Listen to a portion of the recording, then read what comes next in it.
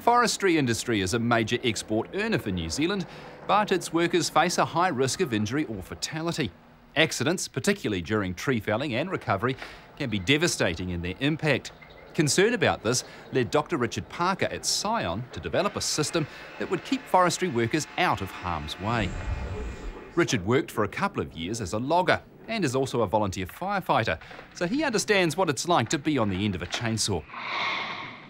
I did a zoology degree here at Canterbury, and so knew about the apes that could swing from tree to tree, and various snakes and other animals could move from tree to tree.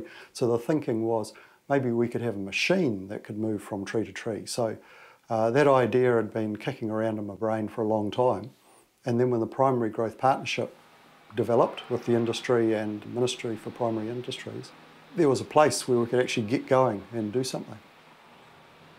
When I was sort of thinking through the idea, I needed to sort of work out, could this thing grip hold of a tree and what would it look like? So I built up a little balsa wood and syringe model, and so I can press the syringe here and it closes up and opens.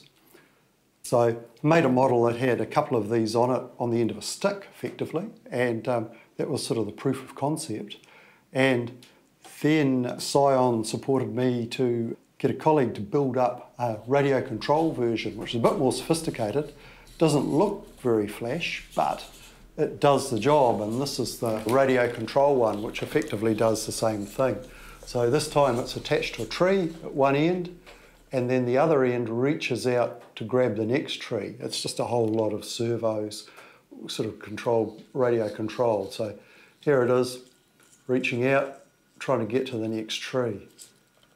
And the machine can move around, and eventually it would move around the forest.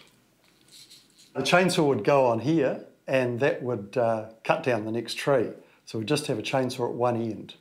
And so once we got this device going, then we had something to show people outside the organisation, and through the Primary Growth Partnership and the Future Forest Research Program, we worked with Canterbury University, and so I took this model over to the university and showed them this thing working, and I think they were amused, and then thought, yeah, there's something here, and from there we went on and built the bigger machine. The project right now, where we have a first prototype, we are at the third generation of student groups. So the first one built the first prototype of the robot itself. The second student group built a cutting head, a cutting unit that we can attach to the gripper. And now the third generation, right now the students, they are focusing on two aspects of the project, namely the optimization and the semi-autonomous system or operation of the robot. We would like to see this project going further beyond the prototype and see this as a commercial product. I'm expecting it 5 to 8 years it would take, because what you see is a quarter scale size of the real thing with a reach of 2.5 meters, but we'd like to have it for, when it comes to cutting down trees, 8 meters or even a bit more. And that will probably have an altogether new design with the actuators not being electromagnetic but hydraulic and such things. So we're looking at project number 2, which happened in 2014, another student project. This whole unit is called the cutting unit or cutting head and goes below one of the grippers. So this chainsaw is driven by one motor unit, you see that here? And another motion is done by another motor that sits here that puts the forward and backward motion and cuts into the tree. I don't think we want to move people from the bush. The bush is a nice place to be. Everyone doesn't want to sit in an office working. But the idea is to get the man or the woman away from the dangerous places in the bush, so they can still be operating this machine, but they're not right in under the tree. The excavator-based machines that are working on the steep terrain, they are a lot more capable than our machine because they're bigger and heavier. They can actually pick up felled trees and stack them so that they can be quickly extracted.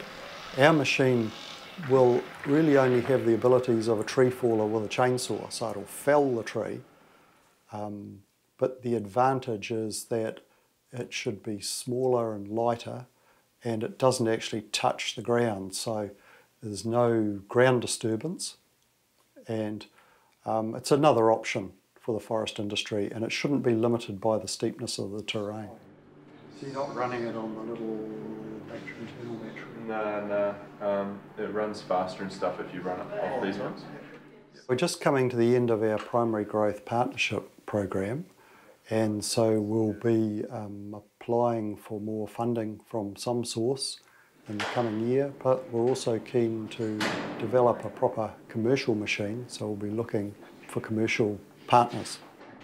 We think it could be used throughout the in-forest activities of the industry, so you can sort of have some that fell trees, some that just measure trees, going from tree to tree, taking data. They might be able to thin, might be able to prune, might be able to take soil samples, all these different activities, just using the trees for locomotion. And maybe this tree-to-tree system can be developed to actually extract the trees as well, so then you've got no roads at all, which is a big cost that you don't have to incur.